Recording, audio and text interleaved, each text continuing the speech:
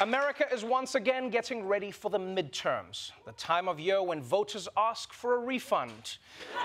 But before you get to election day, you have to make it through the primaries, which is when the voters decide which candidates they really hate and which ones they only kind of hate. And tomorrow, there's a major primary happening in Ohio, which everyone is watching.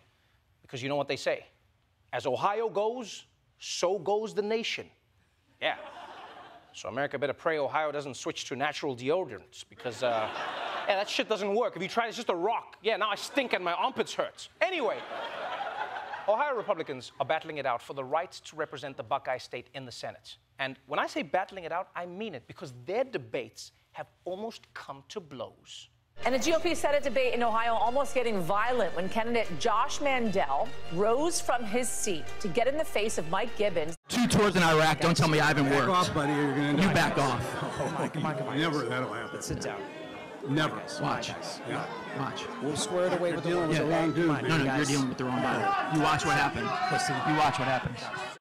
Yeah! Kiss him! Kiss him on the lips! Oh, is that not what's happening? Sorry, I misread the situation. Seemed like there was a lot of sexual tension there. I'm sorry. Hey, man, look, I knew American politics were unpredictable, but I never thought the Republican Party would pick its leaders Wakanda style, you know? It's just like, it's the strength of the Black Panther. In fact, maybe that's something they should add to the debates, right? Because I was watching this and I was like, yeah, you could have like a section where the politicians get to duke it out.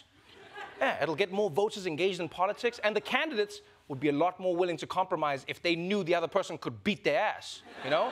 Just be like, I'm never raising taxes on the rich. Okay, maybe a little bit. I see your point. Now, as it stands, the GOP race has 5 main candidates vying for the top spot. But there's one name everyone keeps talking about, J.D. Vance. He's a Yale graduate, a venture capitalist, and he became famous for writing the book turned horrible movie, Hillbilly Elegy. Right? Where he explained that white people become racist because they're poor. Yeah, that's why they say the N-word with a hard R, because they can't afford a vowel. But what makes J.D. Vance unique in this field of Republicans is all the trash that he's talked about their dear leader, Donald Jellyfish Trump.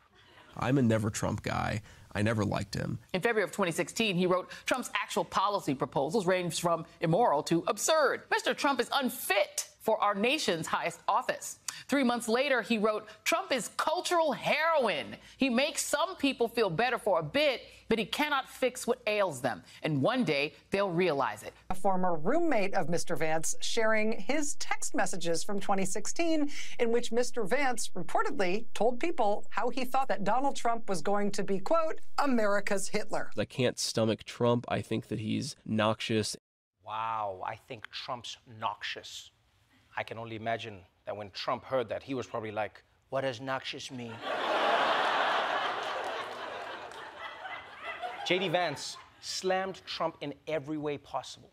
Every way possible. But in his defense, he did all of that before he realized that Trump was going to win.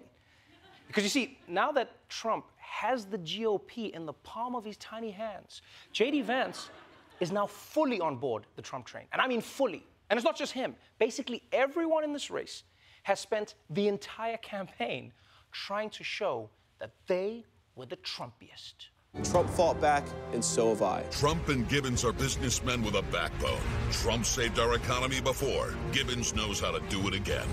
There are pretenders in the Senate race. Jane Timken is the real Trump conservative. Josh Mandel. Pro-God, pro-gun, pro-Trump. Pro-God and pro-Trump.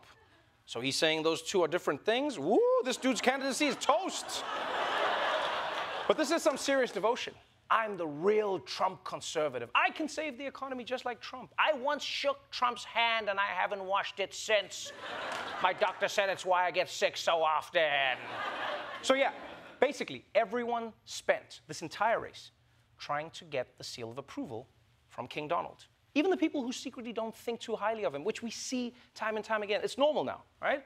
Whether it's J.D. Vance or Kevin McCarthy or countless other Republicans, the entire party right now is basically mean girls.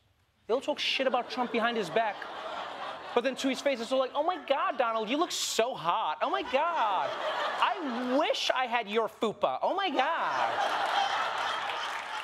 And guess what? Guess what? In the end, after months of competing to see who could stick their nose the furthest up Trump's ass, the Trump endorsement went to none other than J.D. Vance. Although clearly Trump doesn't really care about these people as much as they care about him, because listen to what Trump says when he tries to promote J.D. Vance. This happened in a speech yesterday. That's what they're waiting for. They're waiting for one race. You know, we've endorsed Dr. Oz. We've endorsed JP, right? J.D. Mandel, and he's doing great. They're all doing good. Yeah, that was weird. That was weird. You could see even the crowd was looking like, man. They look like parents watching their kid bombing in a spelling bee. They're just like, those are your genes, yeah. Because you realize not only did Trump mess up J.D. Vance, right, which is a tongue twister, he also combined his name with another candidate, Josh Mandel, which is so shitty. I feel bad for J.D. Vance because now he's going to have to change his name to J.D. Mandel. Yeah, because if you're a Republican, Trump is never wrong. At the GOP Starbucks, whatever name Trump calls, that's you. J.D. Mandel. Yeah, that's me. I'll take it. So that's the Republican Senate race in Ohio right now. And honestly, anything can happen, anything. In fact, there's even a chance that all of these MAGA candidates, they could split the vote, and then Matt Dolan, the one candidate in the race who doesn't think Joe Biden stole the election with the help of aliens and zombie Osama bin Laden, he could actually squeeze out a win.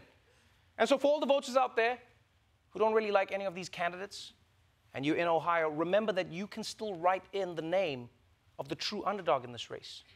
JP, JD, JC, JG, J-Man Mandel. I'm rooting for you, buddy.